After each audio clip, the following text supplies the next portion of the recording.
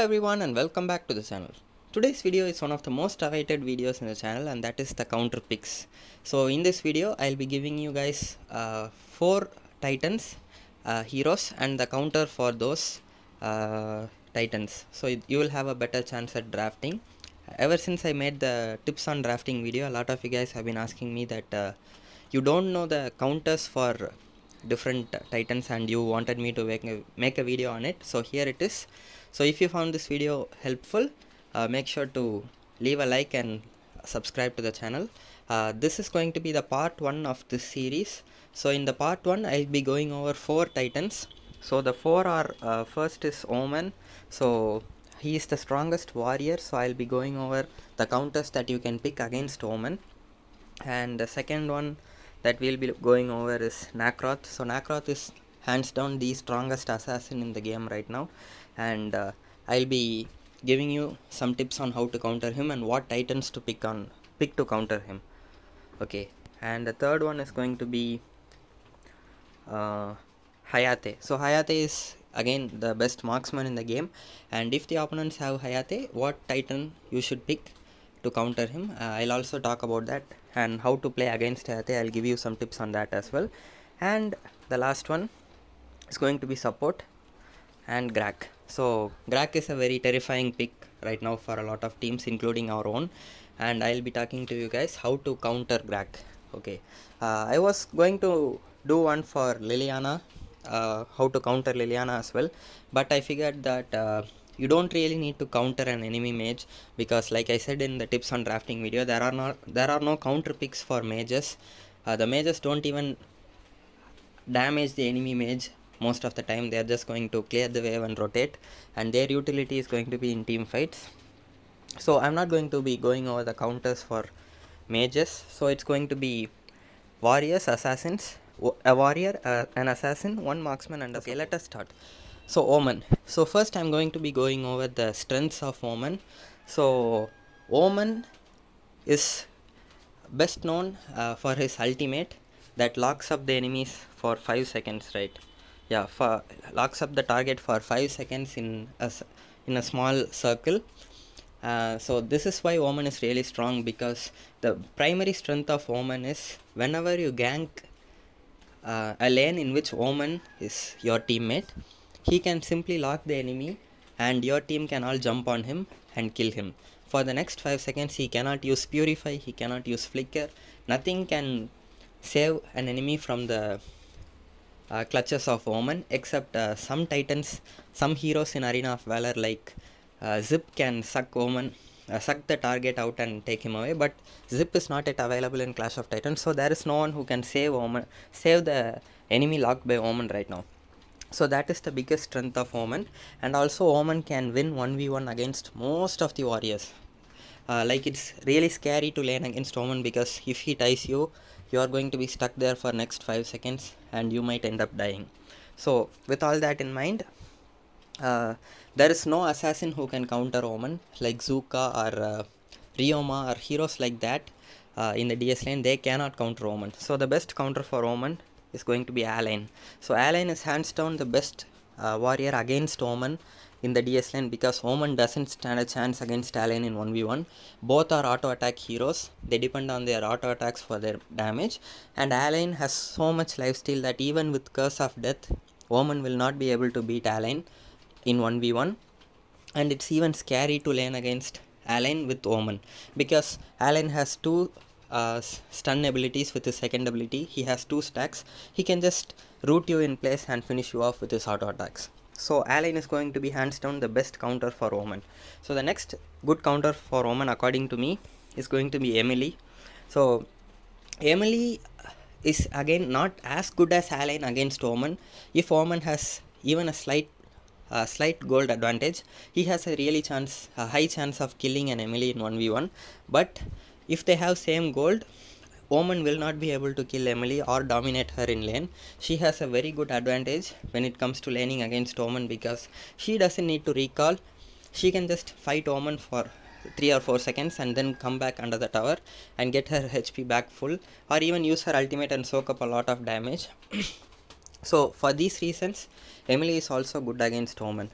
And also Allan and Emily are good for another reason as well, and that is, even if two enemies jump on an Allan who is being ulted by an Omen, Allan can still ult and then stand a chance of killing the both of them. So if it's an Nakroth and Omen attacking an Allan, if they don't play properly, Allan can kill both of them. And the same goes with Emily. Even though Emily cannot kill them, she can still use her ult and soak up a lot of damage and run away. So for these reasons, I've put Emily and Allan as the counter for Omen as of now, and none of the other warriors stand a chance against him. Okay, so the next one we are going over is the assassins and Nakroth. And guys, Nakroth is the best assassin in the game right now. He has very limited number of counters, mainly due to the fact that he will have so much gold advantage. In any Nakroth video that I play, that I've uploaded, if you watch, I'll have like 2000 to 4000 gold lead over the enemies, and in one case I even had 6000 more gold lead. So with this much gold lead, Nakroth will be able to kill anyone in 1v1. So 6000 gold is equal to 3 items. So he has 3 items advantage over the enemies, and Nakroth can easily farm. So he can jump to different lanes, he can keep avoiding fights until he is sure that he has enough to fight anyone and kill in 1v1. Early game, yeah, sure, he is not very strong, he will lose. But once he goes past 7 minutes or 8 minutes, he will be almost fully built, while all the other enemies will only have 2 or 3 items. So that puts him on a different level of advantage, and he will be able to overpower the enemies easily. So for this reason, Nakroth is pretty much unstoppable. But there are some options. The first and best counter for Nakroth is Aurum. So Aurum is a nightmare for Nakroth because she can just ult him and her team can attack and kill him. So Nakroth is usually used for solo carrying, right? So we are going to be looking at titans and heroes who can lock Nakroth in place and who can shut down the solo carry. So if Nakroth has 12k gold lead, 12k gold, the rest of his teammates will be having like 6000 or 7000 only. So if your team manages to kill Nakroth alone, the rest of the 4 enemies are going to be useless. So you have to pick heroes that can lock Nakroth in place and you will be able to kill him. So the first one is going to be Aurum. It's going to be very easy with Aurum because she can just, whenever Nakroth tries to jump in, she has to save her ultimate to lock on Nakroth and just lock and everyone attack, and if Nakroth is dead, the rest of the team is useless. And again, you know another person who can do that, a mage, the annoying mage Alistair. So Alistair is also a nightmare for solo carry assassins because if he is around his team and if they are just defending, Nakroth cannot go in on his own. And even with that much gold, if he is going to go in and if he gets shut down by Alistair, the rest of the team again is going to be useless. So these are the best counters for Nakroth that you can pick because there is no other way to counter him. So there are other different ways in which you can counter Nakroth other than picking counter titans or heroes, and that is, you have to stop Nakroth from farming. If you see the map, he'll be in the bottom lane clearing a minion, and the next minute he'll be on the top lane clearing a minion. He'll just go around clearing all the waves until he has a gold advantage, and then he'll come and kill you. You have to stop him from doing that.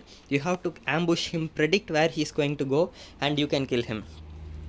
In that case, you can also use Alistair and Aurum to camp him, because if you ult him, your team can jump and kill him. And you know another guy who can lock people, and that is Omen.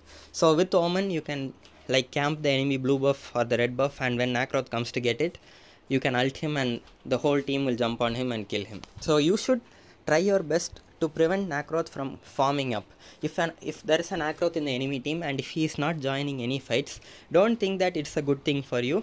Okay, their assassin is not even coming for any fight, we are always winning the fight. You will think like that, but after 5 minutes he will come back with a gold lead of 10,000 and just one shot every one of you and carry the match on his own. So focus on Nakroth when he is on the enemy team, don't let him farm.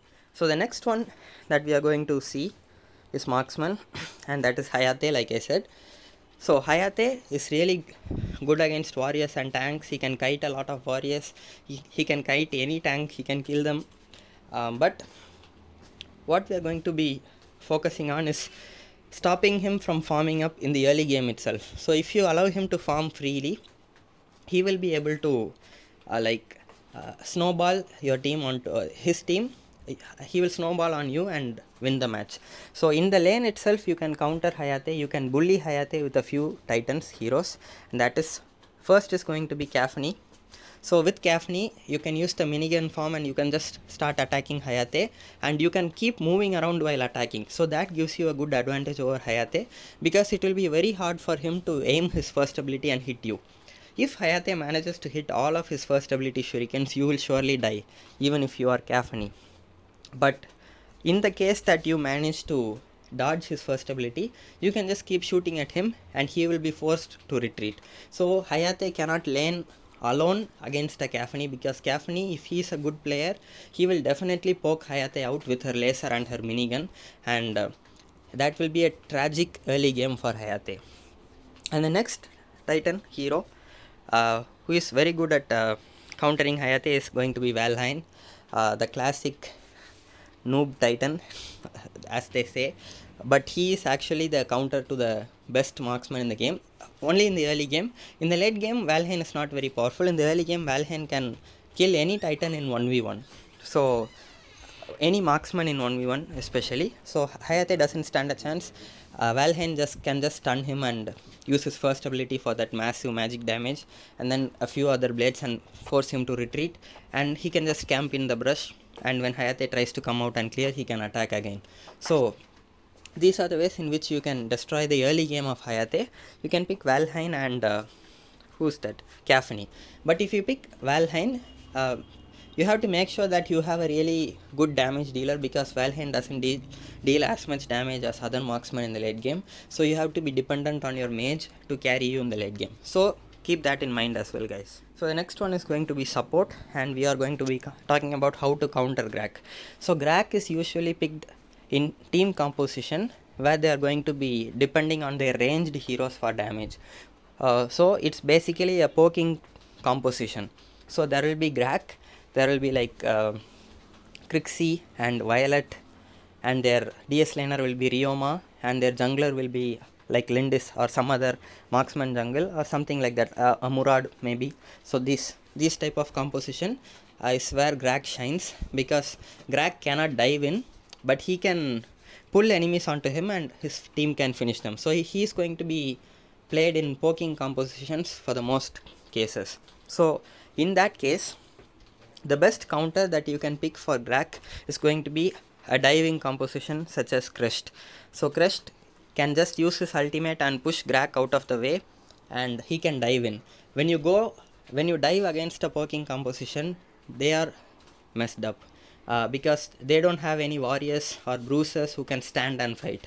All their heroes are like high damage burst heroes. So if you just jump on them with your whole team with Crest as your leader, you will be able to overthrow their team. So going all dive against Grakk is how to counter him. So countering a support is not that easy. You have to counter him with your full team. So your team should have warriors and mages that are really good at escaping. So for example, Liliana, even if she gets hooked by Grakk, she can still run away. And also if you have a warrior like Lubu or something, if he gets hooked by Grakk, he can immediately start attacking him. So you should have titans and heroes that don't die instantly if they get hooked by Grakk. And your team should also dive in all at the same time, and that is how you will be able to counter a Grakk composition with Crest. And also you can use Lumber to counter Grakk. He also can from a distance use his ultimate and stun Grakk's ultimate, and he is also very good at diving composition. So that gives you a huge advantage if you are going to face Grakk. So these are the counters for these three titans, and yeah. Okay guys, so this is just the part 1 of the series that I'm going to do on the counter picks for different titans. So in every video I'll be going over 4 titans and the possible counters for those titans. I'll be going over all of that. So I would really appreciate it if you guys like support these type of videos, because it takes some more time than making my other videos where I just record a gameplay and then add my voice and upload it. So please leave a like in this video and subscribe to the channel if you are new.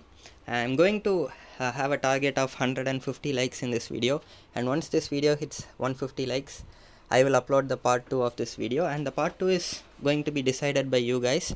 The 4 titans that I'm going to pick on the part 2, that I'm going to be going over in the part 2 of this series, I'm leaving it to you guys to select. Just comment down below 4 titans. That should be 1 warrior, 1 marksman, 1 assassin and 1 support. So leave comment with 4 titans in this order, and I'll choose the comment with the highest likes for the next video, and make sure to leave a like in this video as well. So that's gonna be it for today's video, guys. I hope you all found this video entertaining and helpful, and if you did, make sure to show your support by subscribing. I hope you all have a really great day, and I'll see you guys in the next video.